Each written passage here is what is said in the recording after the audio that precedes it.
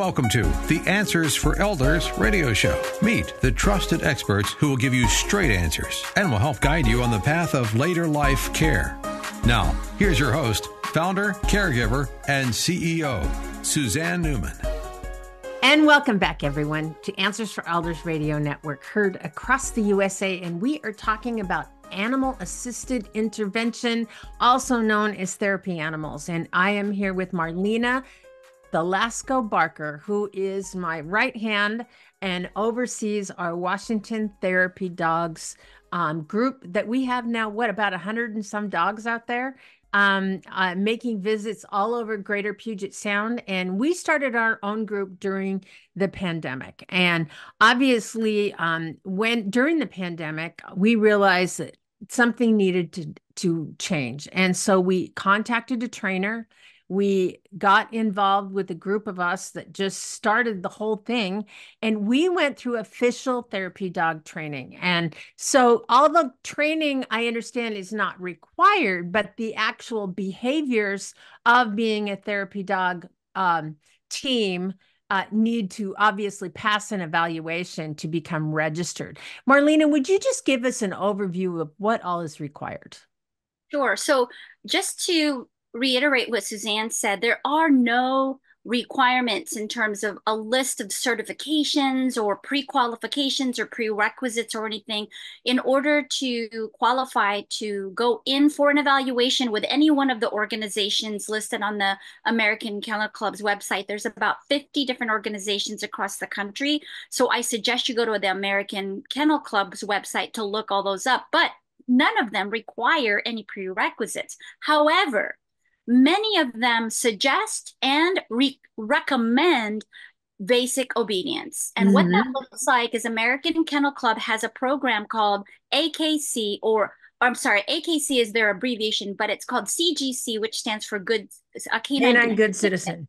And Canine Good Citizen, there's an extension to that. One of them is called Urban, and the other one is called Community. And that gives you even more skill sets to learn while you're preparing as a therapy dog team. And it's instrumental in giving you the basic foundation. So let's say then that you are an amazing dog trainer yourself as the parent. You know, I call them parents, right? So you and your partner. I love that. And you're really good at training your own dog. Great. Go ahead, take the test yourself. You can conduct your own test, look at the website, look at the list of things that they need to be good at doing.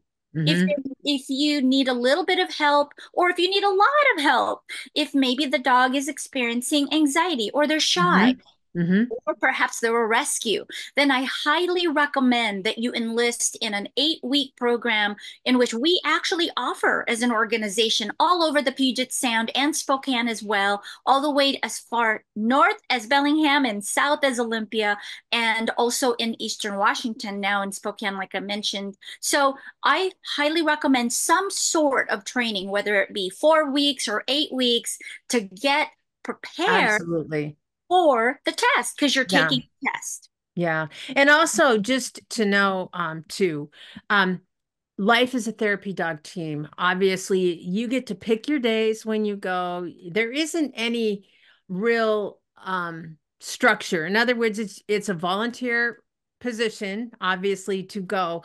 But tell us a little bit about what happens on the visit, briefly.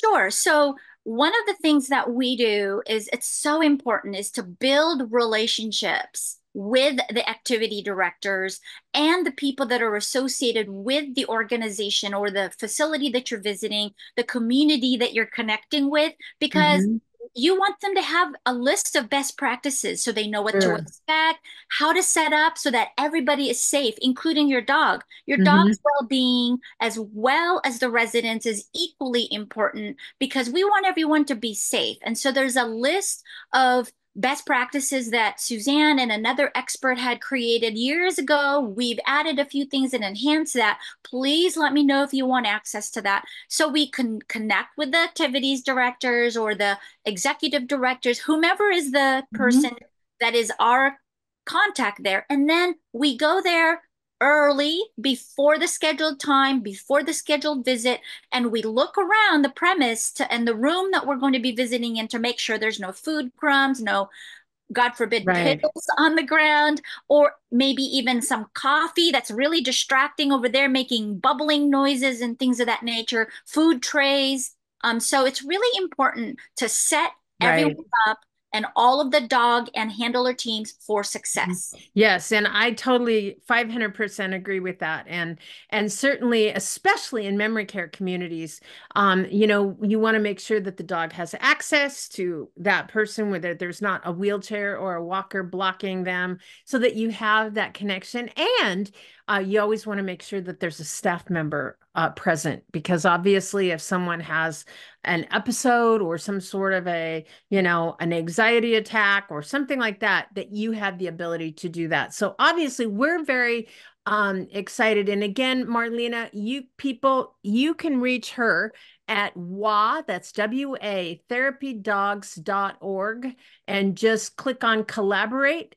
And you can actually find a group near you across the USA in your neighborhood if you're interested in becoming a team. And we'll be right back right after this. Let's work together and help fund a cure in supporting the Walk to End Alzheimer's this year, and learn more and donate by visiting alz.org, or just call 800-272-3900. That's alz.org or 800-272-3900.